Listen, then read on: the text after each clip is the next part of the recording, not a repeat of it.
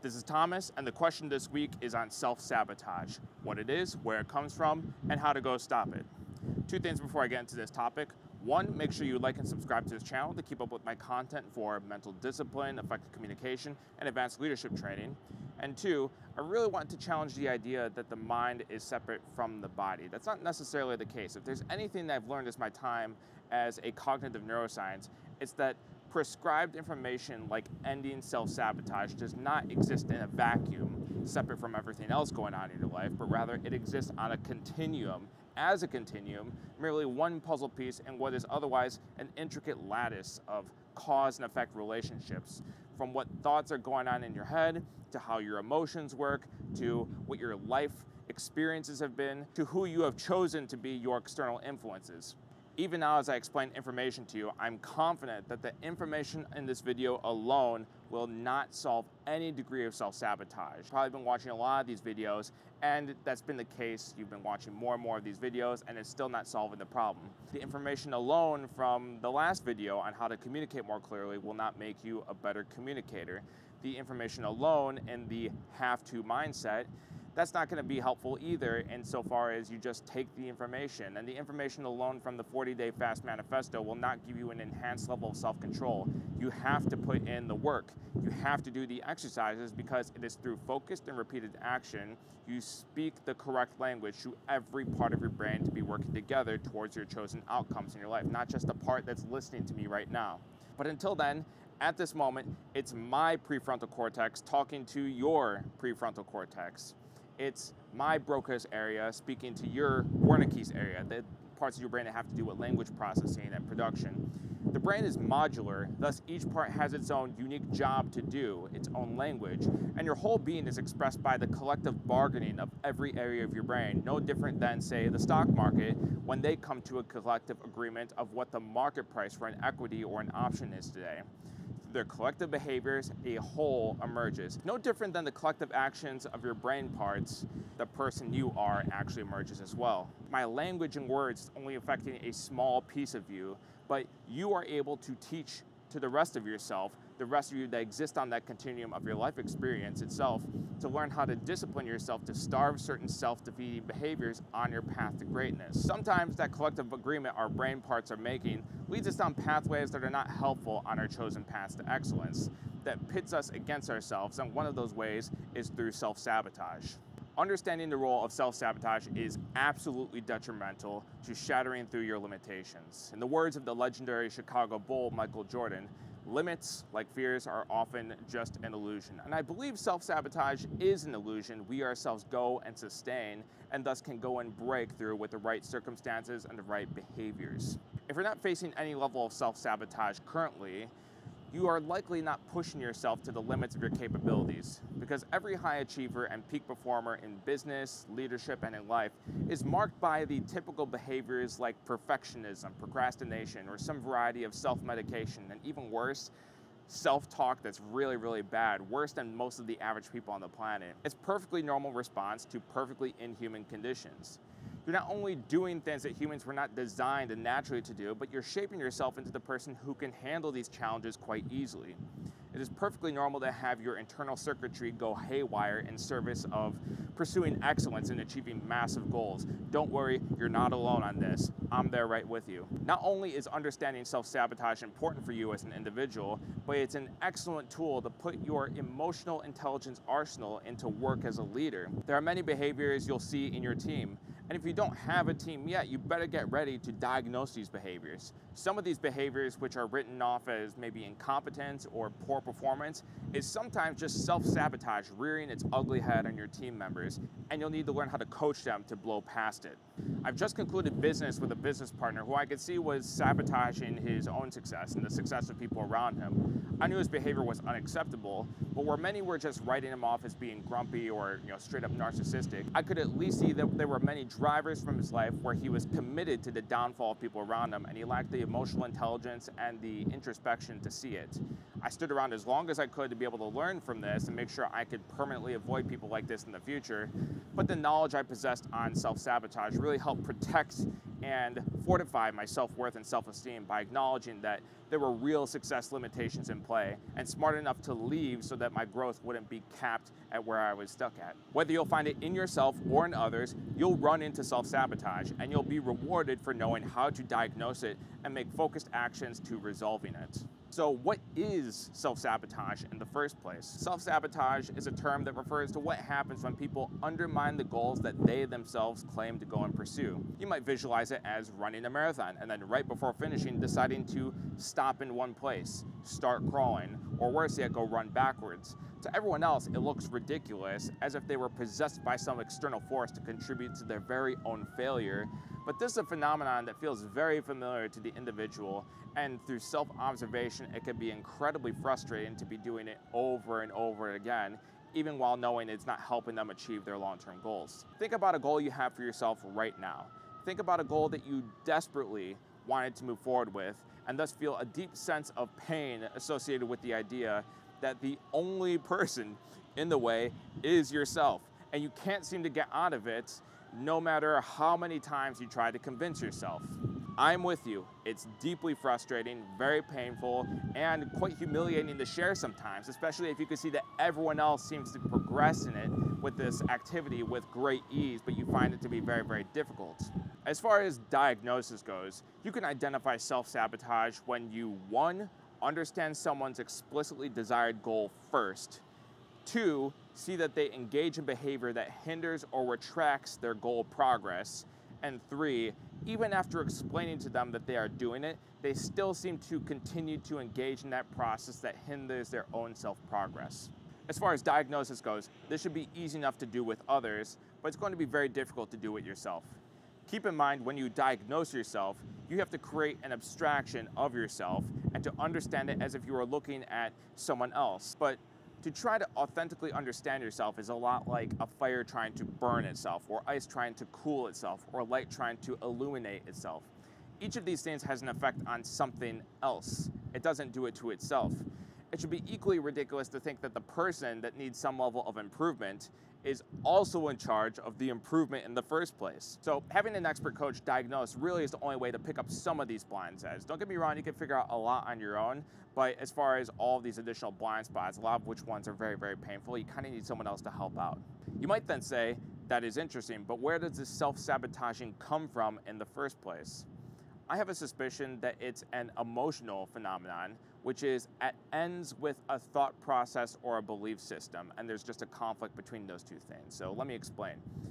It's easy to sit down and set a goal with a huge outcome. It feels good to go do. Say, hey, I'm gonna make $1 million, or I'm gonna become CEO of the company I work for, or I'm going to lead a 500-person workforce, and so on and so on. However, these goals cost time, effort, pain, suffering, and more importantly, these goals cost you other goals. You only have 24 hours in a day. You can only cut up that time in so many different ways. So while you can really go after 1 or 2 of these goals, you can't really pursue all of them unless there's a tremendous amount of overlap between these goals, but more likely than not, you're gonna have to pick 1 or 2 things. So basically what's going on is that there's a lot of pleasure and excitement that's associated with actually setting a goal, but there's a lot of pain with actually going through with it. So sometimes our preferences shift back and forth, and even though we say we want to go do something, our emotional circuitry or our belief structures get in the way. So again, a thought process, like a goal, is getting in the way of your emotions and vice versa. This is a great example to explain you can't think into an emotional state and you can't think out of an emotional state, no matter how big or small your goals are, at least not in the way that people go and typically recommend like that.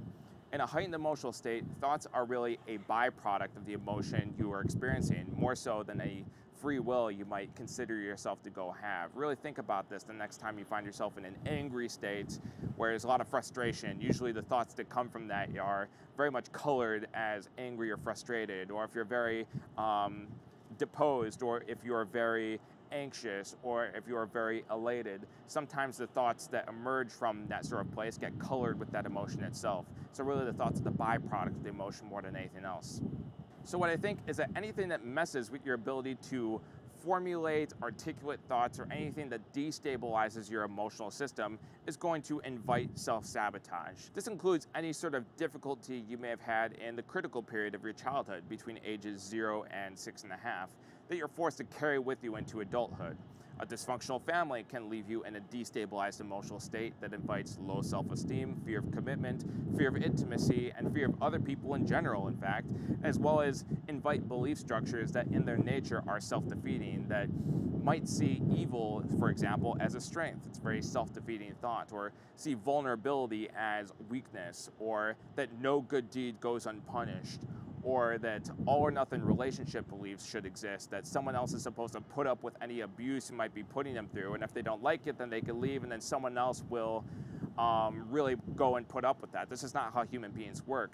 Or really any sort of philosophy that can be traced back to a moment of intense pain that the individual just simply couldn't handle, and then from that intense pain, this sort of belief structure emerges, which is, this is what's creating the sabotage in the first place. In short, you want to be looking for where thought processes have become poisonous or where emotional systems have become dysregulated, and really the lack of skills or desire to go introspect on these thought processes or emotional systems are the key main sustainers of what keeps self-sabotage going. So while self-sabotage hinders you from achieving your explicitly stated goals, you might start to begin to see that it typically helps you achieve your body's biological goals. Look, humans do one thing better than any other species: they adapt, and they adapt very well. However, no different than when you get a cut and then the scar tissue that heals over is tougher than normal skin, but somewhat in an unsightly manner. When people get hurt emotionally, they tend to adapt in the same way, creating emotional or belief scar tissue that works really well to keep them protected, but ultimately are unsightly, they're unsavory, and they get in the way of them really stretching out and breaking into that unparalleled success they're looking for, that their peers seem to really achieve quite easily. It's a tough process, and life is tough in that way, but it works. It keeps you alive, protected, and surviving long enough to go and reproduce, tell the human story, and let the next generation pick up where you left it off. That being said, in the 21st century, we have the tools to go and diagnose self-sabotage. And I believe we can develop the skills to go and starve it and then have the discipline to keep it at bay so we can effectively move forward with grace. Here's what you can do when you have encountered self-sabotage. First off, meditate more often. I cannot tell you how magical meditation is to regaining control of your mind. Someone who has control of their mind can regulate their emotions better and be more choosy about their thought processes, not just thinking from their own pain. I'm going to have to make another video to describe this magic of meditation in more detail, but until then, every time you close your eyes for 10 minutes with no other stimulus coming in, your brain goes into a default mode network and magical things start happening that literally melt the processes that drive self-sabotage away. Consistently find a way of practicing of just sitting still with your eyes closed for 10 minutes a day. Second, find a way for demonstrating indifference to the outcome you're seeking out. This seems kind of counterintuitive. Let me explain. A major driver of self-sabotage is fear of failure, but it is also fear of success. Fear that with greater success comes more responsibility. With more responsibility, there are more targets on your back. With more targets on your back, you don't trust yourself and maybe your ability to handle the extra scrutiny for the extra outcomes you're being entitled to. See how you can demonstrate indifference to the joy and the success that comes with the outcome and just treat it like it's nothing, like it's no big deal. If you remember from my video on the have-to mindset, I did say that find a way of putting the fear of God inside of you to make sure you have the have-to achieve an outcome. But if self-sabotage is getting involved, it's almost better to not have to that specific thing. It might make more sense to actually lower the stakes so that even though winning is no longer a big deal, losing is no longer a big deal as well, and you're not really tied to the anxiety of the outcome. If you have found out where exactly you self-sabotage, go and make it less of a big deal. You might do this by engaging in a smaller version of that behavior, a lower stakes of that behavior, or just engaging in that behavior more frequently. The more frequently you engage with it, the less each iteration matters. And the object of the outcome is no longer a big deal because it's just something that you do. So there's no reason for self-sabotage to occur in the first place.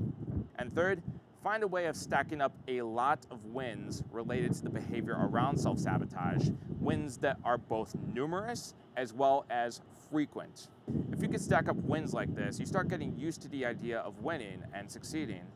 And you get to see that the imaginary fear that is the success barrier actually is an illusion, because you're dipping your toe in really the pool of winning and seeing that it doesn't hurt at all, that there's no real end state consequences, it's not more costly, and there's not more of a challenge to the status quo at all. It's actually quite easy to do, and that you actually deserve to be winning a whole lot more because you're putting the work in. So find the smallest version of the task that you have and start stacking up a lot of wins and quickly. No task is too big or small, just find something for you to get numerous wins and quick wins. If you're a perfectionist, you're going to have to make sure that you loosen your definition of winning so you can identify progress as a win. If you're a procrastinator, you're going to have to make the tasks easier and easier so you can actually get moving forward a lot more quickly. This generates a winner's effect, which is really a feedback loop that's tied to your own biology and gets you into a flow state, gets you moving faster, gets you excited about and addicted to the process of winning without the threat of self-sabotage getting in the way. Self-sabotage is going to haunt us in new and unique ways as we continue leveling up. As the old adage goes, new levels, new devils. But you should not be discounting all of the hard work you've done and all that you are capable of. It's simply that a new challenge has presented you with something your body and mind are not used to, and you just need some practice to adapt to it. If you can remember to discipline yourself to diagnose it, meditate, demonstrate indifference to the outcome, indifference to the sabotage itself, and see how you can work up a momentum of winning in service of blasting through that sabotaging behavior through numerous and frequent small wins, you could be well on your way to breaking through any plateaus and doing it with a sense of style and grace. All of this being said, I hope you take what I say seriously at the start of this video and actually go and do the work. Not just listen to me, but to do the work. Managing this in any level of self-defeating behaviors is extraordinarily difficult to do, and for some of these behaviors, damn well impossible without someone who's worked closely with this phenomenon in high performers.